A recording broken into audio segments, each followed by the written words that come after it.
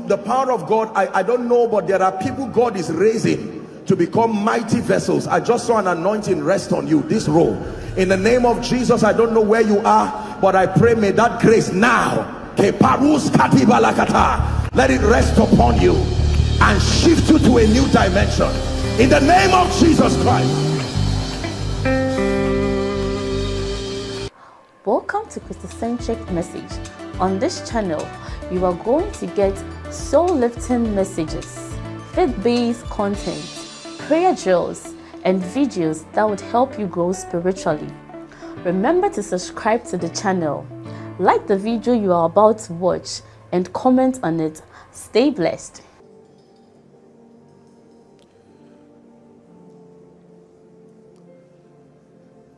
Help us tonight in the name of Jesus.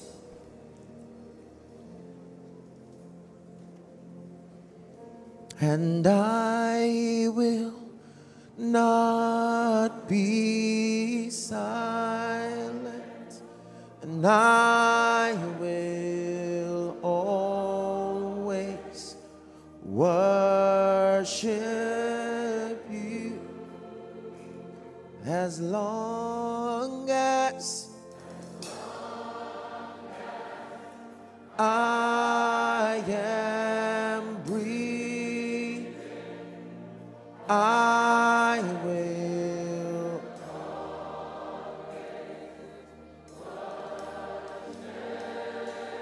One more time, let it come from the depth of your heart. And I will not be silent. I will always worship you as long as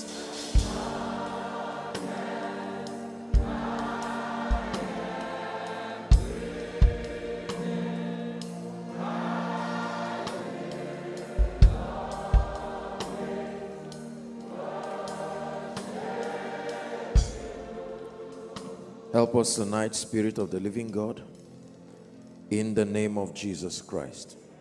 Please be seated.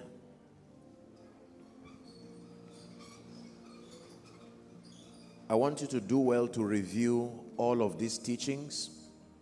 There is so much you can really understand at a go. Let me encourage us to get these teachings and listen to them again and again. The Bible declares that faith comes by hearing, and hearing by the word of God. Hallelujah. Amen. Please, I pray that I don't break any protocol, but let me just honor these great servants of God myself. Thank you so much, Pastor Amos Fenwa, for coming. And then, thank you, Pastor Shola. The Lord bless you and honor you in the name of Jesus Christ. Our first session, we began to discuss on the subject of knowing God.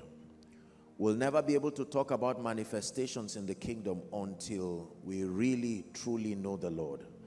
And I just felt stirred in my spirit to teach tonight on encounters. Hallelujah. And I pray in the name of Jesus that our hearts will be open to learn. I truly salute your pastor for allowing this platform for believers to mature. This is the only way believers get matured, when they are exposed to the whole counsel of God. Especially at times like this, we need the truth that can not only set free but build up. Remember our scripture earlier on? I commend you to God and to the word of his grace, which is able to build you up and to give you an inheritance among them that are sanctified. Job chapter 42 and verse 5 for tonight. I'm teaching on supernatural encounters. Very briefly, and then we'll pray. Just to open our eyes to the mysteries of the kingdom that empower the saints to rise and walk in victory. Job chapter 42, please, and verse 5. I have heard of thee by the hearing of the ear, Job said, but now my eye seeth thee. I have heard of a theoretical God. I've heard of him from someone else, but now I have an encounter myself. John chapter 4, very interesting story. Let's start from verse 39. John chapter 4 from verse 39. This was an encounter that Jesus had, if you remember your scripture, with the woman by the well, the Samaritan woman we call it. We're reading down to verse 42. Ready? It says, and many of the Samaritans of that city believed on him for the saying of the woman. Look at this now. This was when Jesus had an encounter with the woman. She was so touched, she ran and said, come see a man that had told me what I had done. Now, they did not know Jesus, they had not met him, but they believed the woman. Please keep the scripture there. They believed on him, not because they had an encounter. They believed because they trusted the woman's word. And many of the Samaritans in that city believed on him for the saying of the woman, which testified, he told me all that I ever did. Next verse. So when the Samaritans were come to him, they besought him that he would tarry with them, and he abode there 2 days. And many more believed because of his own word. They heard him teach. Are you seeing the levels now? They had the woman's testimony, and so they came to church. But now they heard Jesus teach himself. Verse 42. Let's read together, please. 1, 2, read.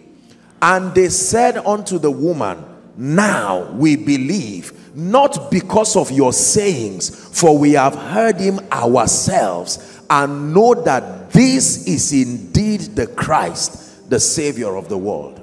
Supernatural encounters. That it is possible that the testimony of someone or his dealings with God can be so alluring, it can bring you to God, but that the God's ultimate desire is not that you know him as the God of another person. His desire is to bring you an encounter. Are we blessed? All through scripture we see that many people had encounters with God, and it became the basis for their conviction, their stability, and their exploits. Write this down, please. An encounter is a supernatural experience that brings the reality of God to a person or a people. A supernatural experience that brings the reality of God to a person or a people. They are called encounters.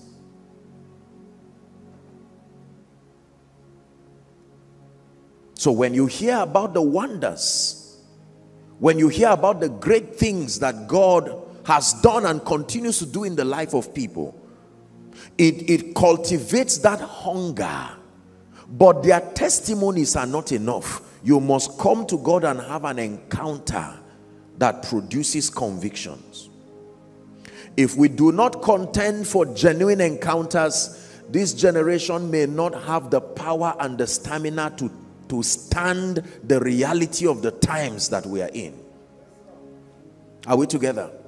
The days that we're in, the revival, the awakening that is sweeping across the nation, will not only require people of zeal, it will require people of encounter. Are we blessed?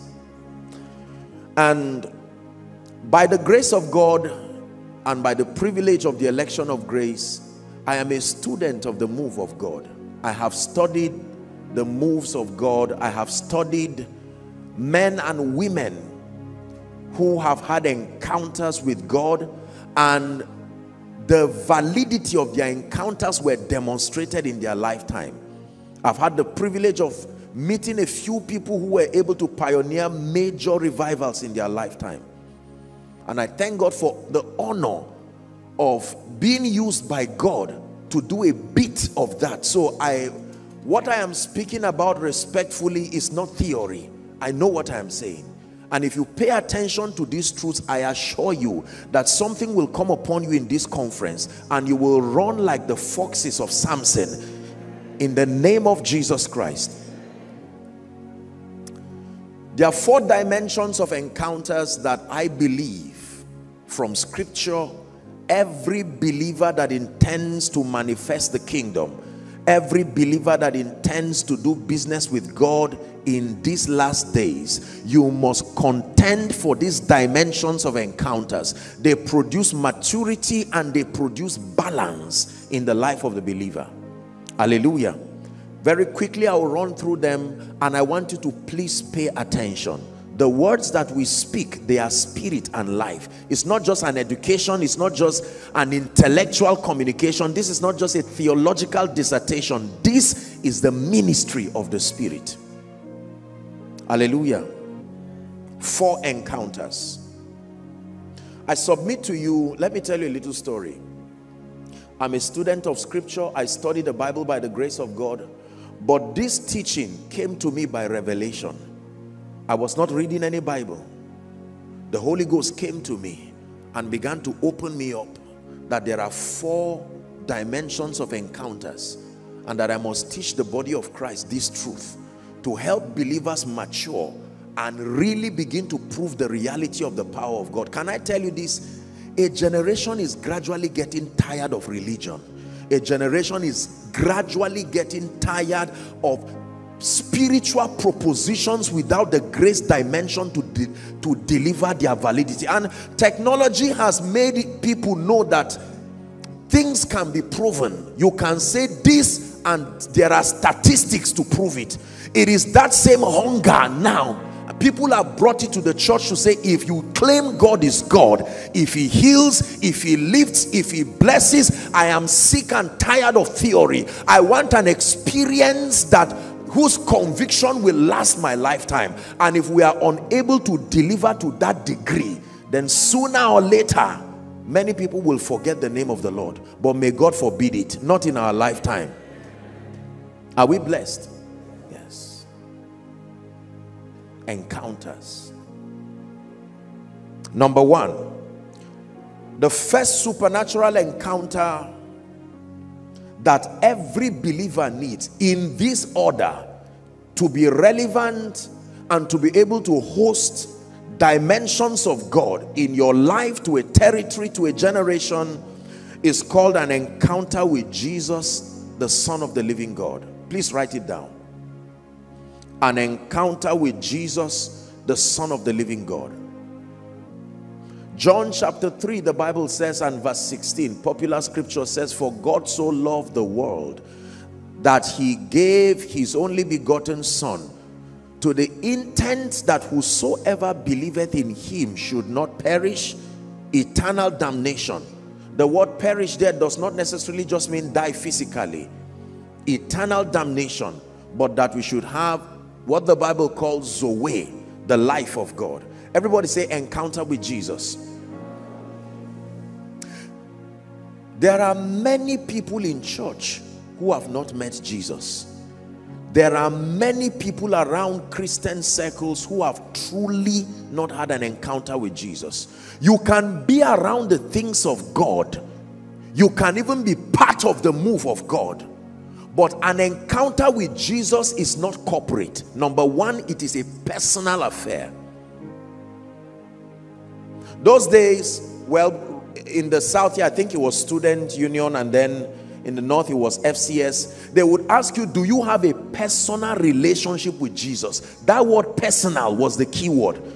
Not have you been around church for a while. A personal encounter with the Lord Jesus.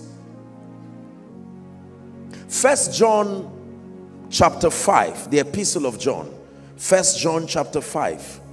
Help us, Holy Spirit. 1 John chapter 5, we'll start from verse 11. 1 John 5 and 11. This is the record, that God hath given us eternal life, and that this life is in his Son. Next verse, please. It says, he that hath the Son hath life, and he that hath not the Son of God hath not life. Period. So if you say you are born again, then that must have been that you have encountered the Son of the living God. the Savior of the world. Can I tell you this? We need, by the grace of God, to remind a generation again that there is no other name given unto man by which men can be saved. Believing a man of God does not give you salvation. Brothers and sisters, hear me. Believing a living church does not give you salvation. Believing an apostle, a prophet, following an apostle, a prophet, a teacher, as important as it is, you are only an effective follower. You are not saved. Are we together? According to the authority of Scripture, the condition for being a partaker of the life of God is not proximity with the anointing. It's not proximity with church. It's a personal encounter with the Son of the living God. You will think what I'm teaching is so basic and simple and everyone should know, except for the fact that there is a day that this earth will be judged. And let me tell you, whoever does not have that encounter with the Son of God, it says, I saw that the sea gave up its dead. Everyone gave up his dead, and whosoever's name was not in the book of life was casted into the lake of fire that burned with sulfur and brimstone. This, he said, is the second death. And he said, right, for these things are faithful and true. I don't mean to make you afraid, but I tell you sincerely, one day this earth will wrap up. The Lord Jesus Christ is coming. We established this in the future, in the morning. And it's not going to be in so distant future.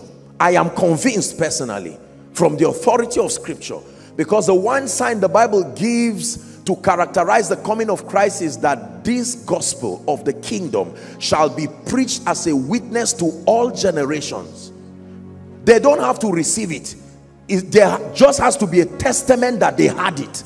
And the Bible says, then the end will come. An encounter with the Son of the living God. John chapter 10 and verse 10 says, the thief cometh not. That means you will never see the thief around any vicinity, but for to steal, to kill, and to destroy. And he said, but I am come that ye may have life, and that you may have that life more abundantly. So the first encounter you need that starts your journey, your Christian experience, more than church, more than a pastor, more than a man of God, is an encounter with the Son of the living God. We are all sons of the living God, but there is the Son of the living God, Jesus the Christ. There is no other name given unto men by which we must be saved. Respectfully, do you know that you can do a random selection around church and really ask people, are you saved? And you will be surprised how many people are not saved. They are committed, they are sincere, they are not evil people, but they are just not saved. Sincerity is not the condition to be with Jesus. It is salvation. Romans chapter 10 from verse 8 to 10, the word is nigh thee, even in thy heart and in thy mouth, the word of faith which we preach, that if thou shalt confess with thy mouth the Lord Jesus, and shalt believe in thy heart that God raised him from the dead, thou shalt be saved. The formula is in the next verse. With the heart man believes unto righteousness, then with the mouth confession is made unto salvation. Hallelujah. There are three things that you receive for having an encounter with the Son of the living God. Please write it. According to the authority of Scripture, if and when you truly have an encounter with the Son of the living God, there are three things that you receive. Number one, access to righteousness. Romans chapter 5 and verse 17. These are fundamentals of the Christian faith that, if not known, every other dimension of truth will be standing on a wrong foundation. Romans 5 and verse 17, please. Access to righteousness. For if by one man's offense death reigned by one, it says much more they which receive the abundance of grace and of the gift of righteousness shall reign in life by one, Jesus Christ. Righteousness. Great men like E.W. Kenyon, who had been a great blessing to the body of Christ and still continue to bless the body of Christ, even though they have long gone. I think he defined, one of my first definitions of righteousness came from his books. The ability to stand before the Father's presence without a sense of inferiority, condemnation, and guilt. That's what he defined as righteousness. Even though today I would say righteousness is more than just a sense of being free. Righteousness is actually the nature of God. Without righteousness, you cannot receive Zoe. The condition to have the life of God is that you have righteousness equal to that of Jesus. So before you receive the life of God, you must receive righteousness. Righteousness is what qualifies you to be a partaker of the life of God. It is impossible to have the life of God until you have righteousness. Are we blessed? The first thing we receive from having a genuine encounter with the Son of God is righteousness. The righteousness of the Son of the living God at work in me, that I have received it. Number two, the second thing that we receive when we have an encounter with Jesus, the Son of the living God, is access to the life of God. What the Bible calls Zoe, the life of God. Zoe is more than eternal life. Please look up. There are different kinds of life. And some of you may have heard me teach that Zoe is not eternal life. Everybody has eternal life. The condition for eternal life really is not being born again. It's being born. Once you pass through the womb of a woman, you have eternal life. Whether in this earth or beyond this earth, you are still living. The life is eternal. When you get people saved, you say, where will you spend eternal life? Not will you. You are going to spend eternal life. The question is location, not the possibility. Are we together now? Remember, Jesus, we're Bible students, isn't it? Remember, Jesus was he was giving a parable about the rich man and Lazarus. Both of them had eternal life. It was just location. The man was still alive after this earth. So the life Jesus came to give us, I know that it was translated eternal life, but it's not really eternal life. It's called Zoe, the life of God. It's a quality of life, the very kind of life. Great men like Papa Hagin call it the God kind of life. Well, I respect and I believe them, but revelation is progressive. It's not the God kind, it is the very life of God. There are not many kinds. It is God's life given to men. Are we blessed? A superior kind of life. This is what I get when I encounter the Son of the living God. Now, because it is spiritual in nature, you may not appreciate it. We are sensory. So when things happen and you have a physical impact, usually you would believe it. But when you receive of his life in what you call the salvation experience, usually you may not necessarily feel anything physical. So it may be difficult for you to believe that a translation and an exchange just happened in the spirit. But it is still the truth of scripture that anyone who encounters the Son of God has the life of God. Please say, I have the life of God. Number three, what do you receive for having an encounter with the Son of God? Access to the grace of God. Access to the grace of God.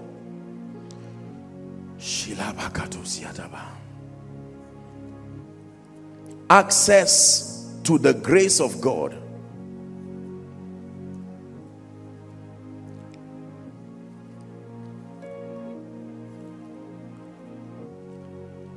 Ephesians chapter 1, please, and verse 3.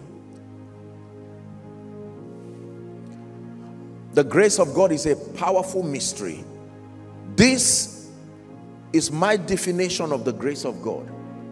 Blessed be the God and Father of our Lord Jesus Christ, the Bible says, who had blessed us with all spiritual blessings in heavenly places in Christ. This is my definition of grace.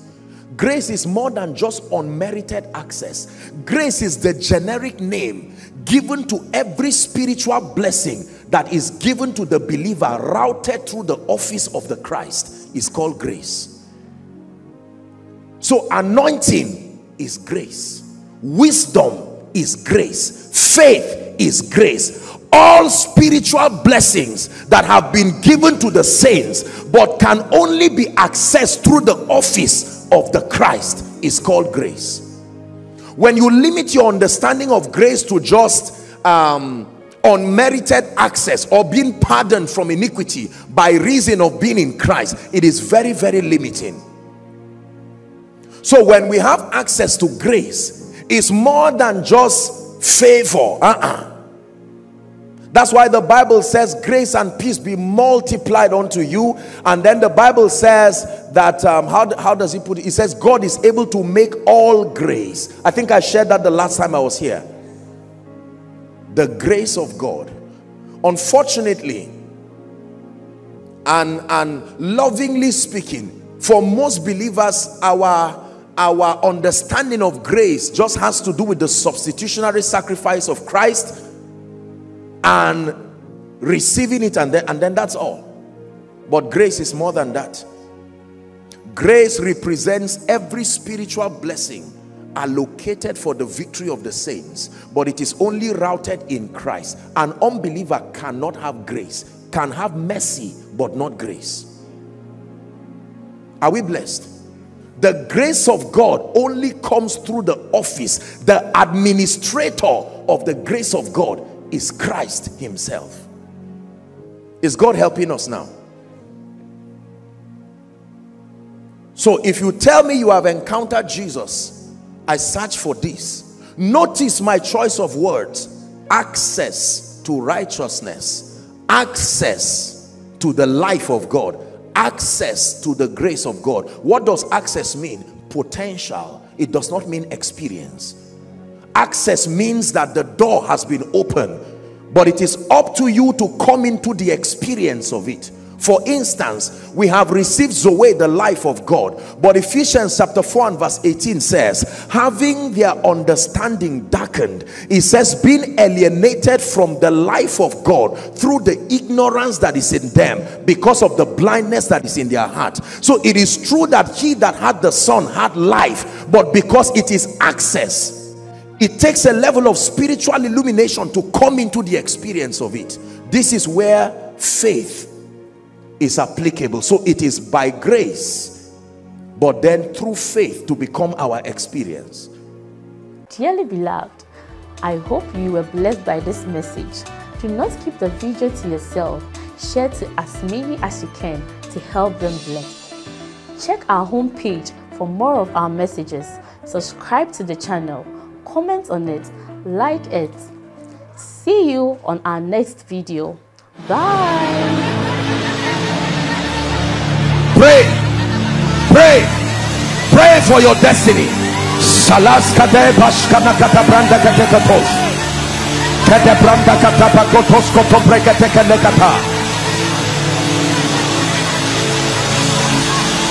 The phase of development. Lord, grant me the discipline